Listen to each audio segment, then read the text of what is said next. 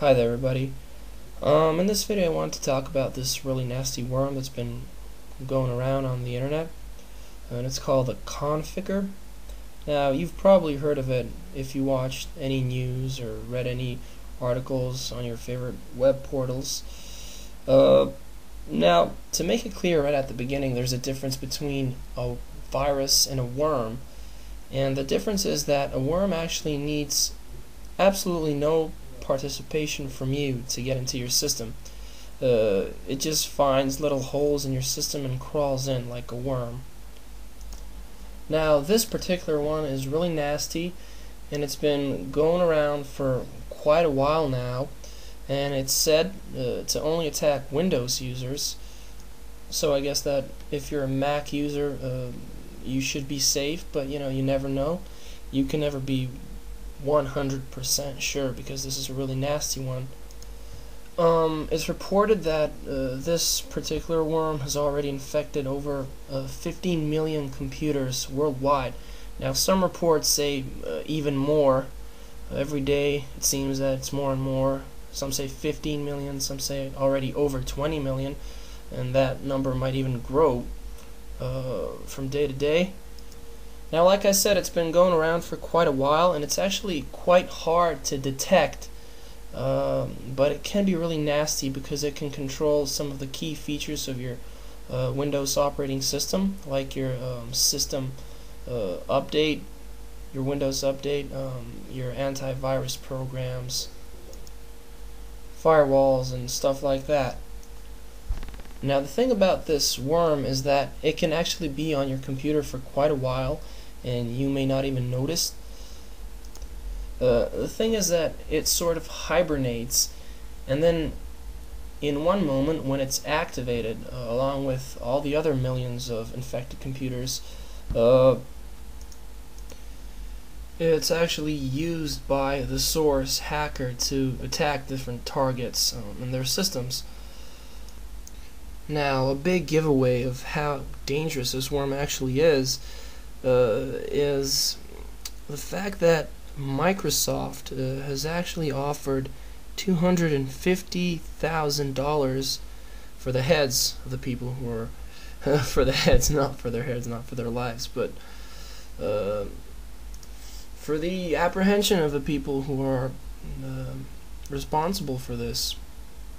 So that's $250,000. So that tells you that they're practically afraid, and it shows you how serious this is.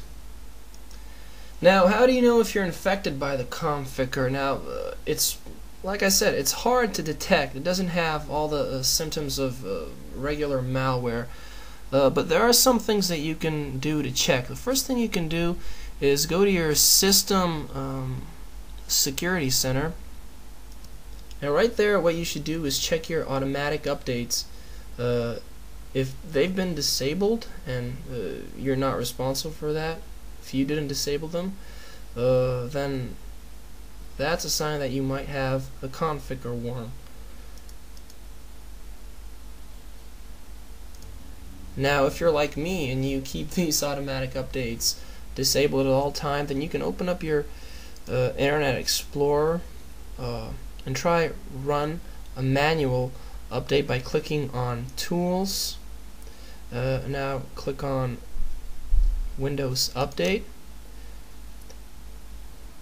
and if you can even open up that website, then that's a good sign that you don't have this worm.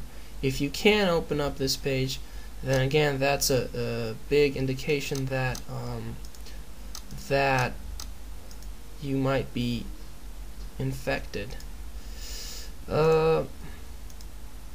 Another thing that you can do is to first clear your browser temporary internet files, and try and open up the websites of these major antivirus companies like AVG or Esset. And if you can open up, those pages, it's a good sign that you are not infected, because the Conficker actually blocks access to these servers of these antivirus websites. Now, some of these major antivirus companies claim that their antivirus software will actually protect you against this worm. Like Avera specified on their website that their antivirus program will prevent the infection and also remove it if you already have it. Although I can't confirm this, AVG says on their website that AVG free will protect you, but however, they won't say if AVG free edition will remove the Conficker if it already got through. But anyway, in these days, no matter what antivirus program you're using, it's really smart to keep it up to date and keep your firewalls on at all times, because they will provide the basic protection. You know, and this particular worm looks for holes, so let's not give it a big hole, you know, by not having any protection at all. Now we get to the part where we talk about what to do if you're already infected. Now, there are several removal guides and removal tools that are said to work good. I haven't tested any of them, and I hope to God that I won't have to. Now, I will name some of these tools, and I will provide the download links for them in the video description area. And some of the tools that you can use to remove this worm are McAfee Stinger, Esset's Win32/Conficker worm removal tool. Then you got the Symantec's W32.down-a-dup removal tool, and there's Sophos Conficker cleanup tool. I hope I pronounced all these well. Probably not. Anyway, the download links for all these will be in the video description area, like I already said. So if you, God forbid, need them, then you can simply download them and try them out. Hopefully you won't be in the position to need these tools.